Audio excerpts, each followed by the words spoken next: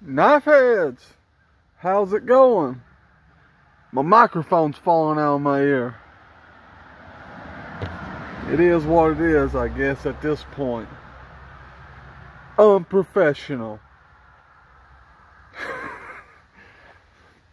I'm gonna put this short video up. It's probably gonna be two or 3 minutes. It ain't gonna be long. I'm gonna show you this knife in my hand, and I'm gonna do modifications to it myself coming out tomorrow. And if you guys would like to see my modifications, I'm going to be doing a video on it tonight when I get my bearings to do it.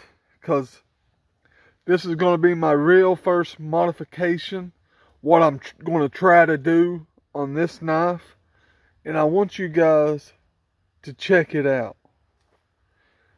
If it goes right in my head, what I'm thinking how it's going to do, it's going to be cool. But if not, that's okay, because I'm going to carry this knife. I'm not going to sell it if it turns out bad. It's going to be a reminder to me that I need to do better. Or I might need to try it on a cheaper knife before I try it on this big boy. Bad boy. But anyways, this is going to be my before video. That's the reason I'm doing it. This is a Caribbean Blue 2023 model. You see it here. Boy, I love that. I love how the die don't take. This is saw cut jigged, Caribbean Blue, no gaps. Both blades pretty much straight down Broadway.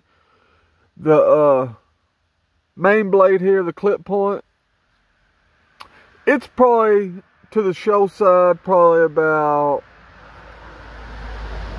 1/16 of an inch, something real small. But I'm going to be doing some modifications to this knife tonight, as I stated.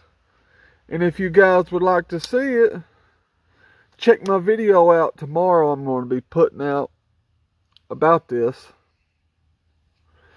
And tune in and see if I did good or I did bad. But this is my favorite color of knife, blue. I hope I did. I hope it goes good, because if it does, I believe everybody will get a kick out of it, and people will try to do it themselves. But let me show you this one I'm carrying today while I'm at it. Might as well, huh? At least get a 5-minute video out of it. This is a mini trapper. It's got fluted bolsters. It's got pinch bolsters. It does have a slight gap right here.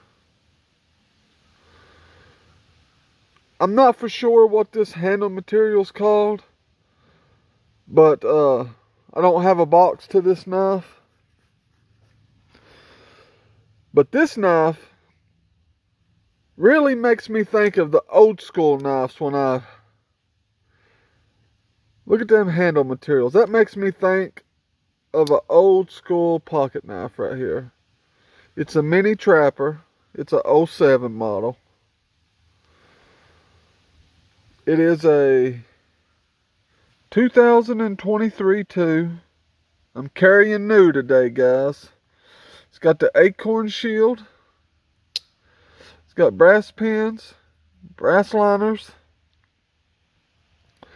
I think if they would do all the stainless steel pins and liners, I think this knife would be even more jam up than what it already is.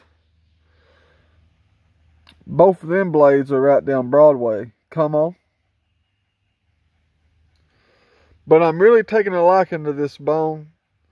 And I know where some more of them is. If I ever decide to buy some. But I don't know. This one's really doing it for me right now. This mini trapper. It's got the spay blade. 6207. And it's not, this is stamped. It's stamped, it ain't lasered. It's got half stops.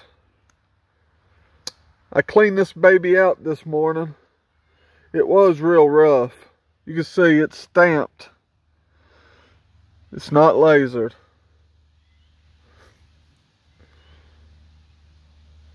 It's got that new grind blade on it. You see how got the finger choil, how it goes up and it curls. Got that new grind blade. Got the half stops. Look, get that in the light. Look at that. Awesome. Awesome knife. If you guys has been hesitant on about getting you one of these, check them out. This makes me feel of the old-timey, gives me the old-timey vibes. If you like that kind of vibes, this is your knife. I'm telling you. That's all I got. Guys, check in with me tomorrow, and I'm going to show you my project I'm going to do. My personal custom that I'm doing to this Caribbean blue Sawcuck jigged trapper tomorrow. I'm going to film it. If it turns out good, I'm going to show it. If it turns out bad, I'm going to show it. I done got everything set up. I'm just getting the nerve to do it. With this, guys, I'm gonna leave yous alone. And I'll see yous tomorrow. Y'all stay classy. You hear?